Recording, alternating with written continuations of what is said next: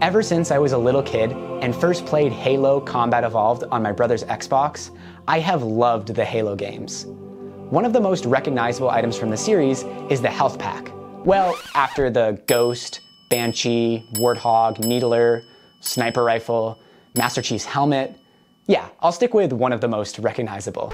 Anyways, I've been thinking recently that I really need a workshop first aid kit, considering how often I cut my hands. So when I thought of the health pack, I thought that this would be an awesome way to take an item from one of my all-time favorite video games and make it real. So without further ado, let's hop into Fusion 360 and start modeling.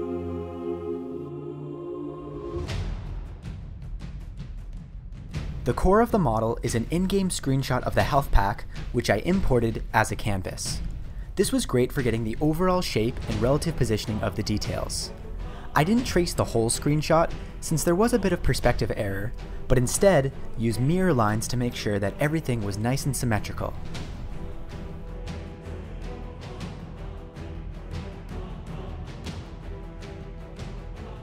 I split the overall shape into two pieces and then started working on the details. Again, I dealt with the perspective error in the screenshot by tracing as little as I had to and then completing the sketch with mirror lines. Even then, I had to do a lot of manual correcting. You may remember that in the first couple Halo games, the health packs had a red cross on top. The developers replaced the cross with an H after the International Red Cross actually objected to the use of the symbol in video games.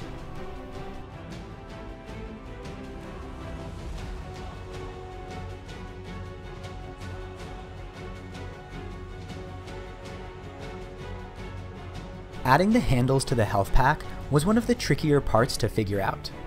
I started by sketching the handle outline, creating an angled plane, and then extruding the sketch onto this plane. Then I could use the draft tool to create the undercut.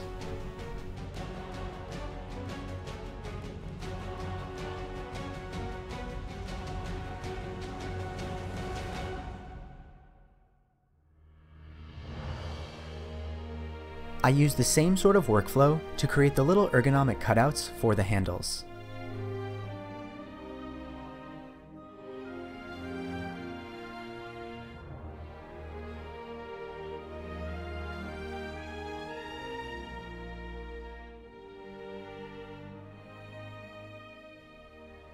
The last detail to add to the outside was these sort of textured grips.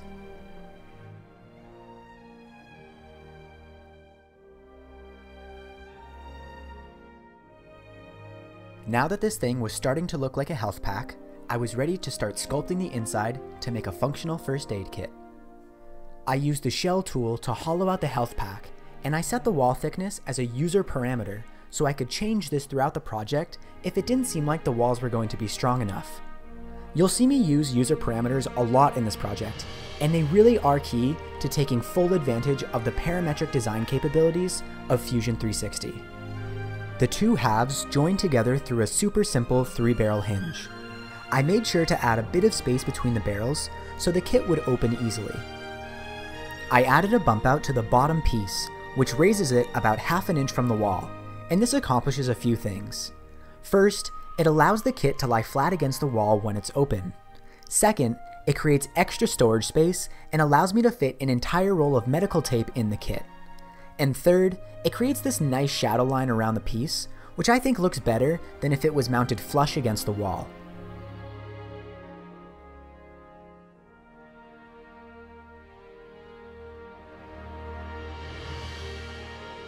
I added a simple hook for the roll of medical tape with a little ridge that keeps it from sliding off.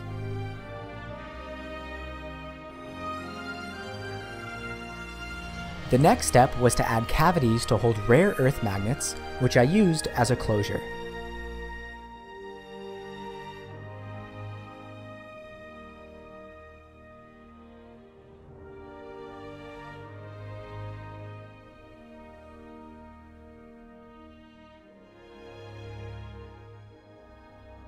Finally, I could add little shelves to hold band-aids, tweezers, alcohol pads, eye drops, and other items.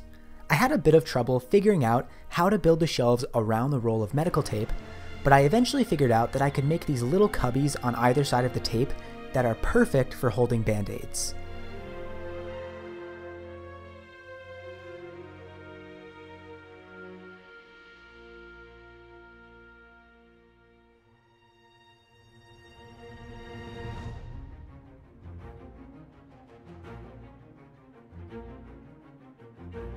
Once I got the shelves finished, all that was left to add were mounting holes, and this baby was ready to print.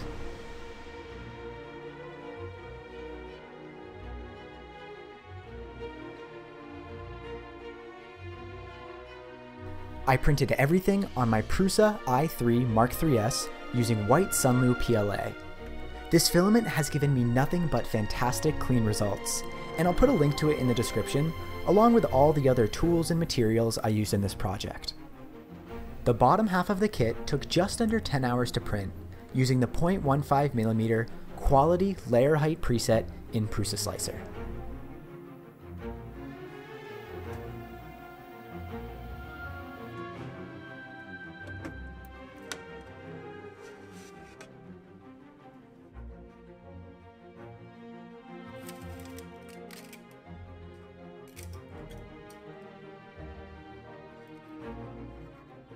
The top half took a bit longer to print, clocking in at 12 hours and 40 minutes. I could have used less support material and had a shorter print time if I printed this piece upside down, but that would leave little bumps on the exposed top surface where it touches the support material. I didn't want to have to do a lot of sanding, so I opted for this orientation, which optimizes the surface finish.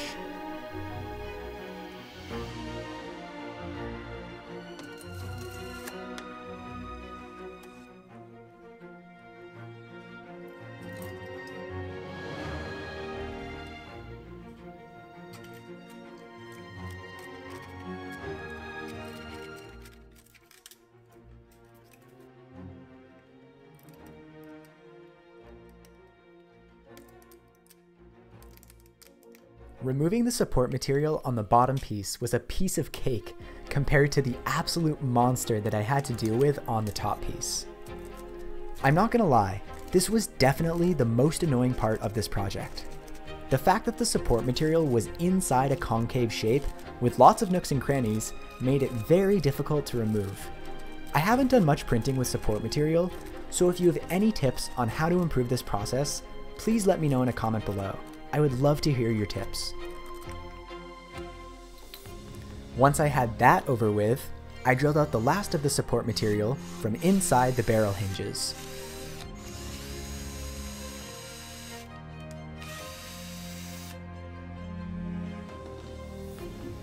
You may have noticed that the bottom piece printed without the little ridge on the tape hook. I actually printed this separately to avoid all the extra material that would be generated to support the overhang. This was easy enough to attach with a bit of super glue.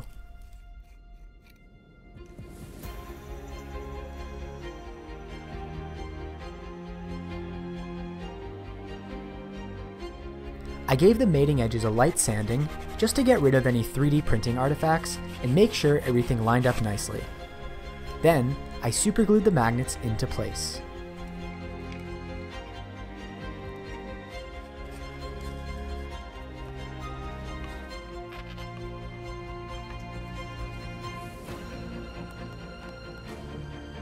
I picked up this precision paint syringe, which was perfect for applying red paint to the recessed details.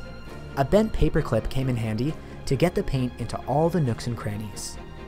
And yes, this is technically leather paint, which isn't the best for painting PLA.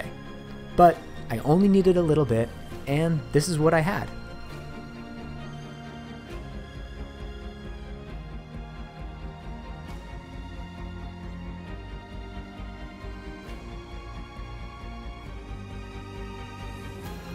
After painting the latch, I inserted a needle to use as a hinge pin, and the first aid kit was ready to be hung and filled.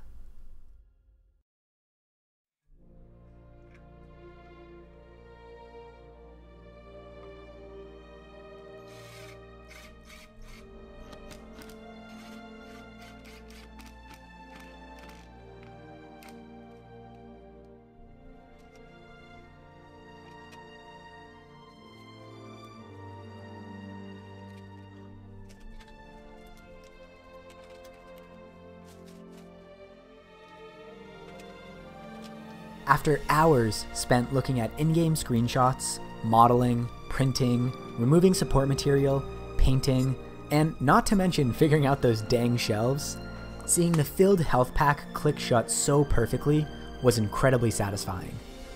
It's really nice having the first aid kit right within reach on my workbench, and I hope this helps me avoid bleeding on any future projects. If I had to change one thing, I would probably make the kit a little bigger, but it holds pretty much everything I need for 99% of workshop injuries. Thank you for watching, and if you enjoyed this video, please consider subscribing, and check out the rest of my channel for all sorts of different project videos. From woodworking, to leatherworking, to 3D printing, to leatherworking and 3D printing together. And as always, have a great day.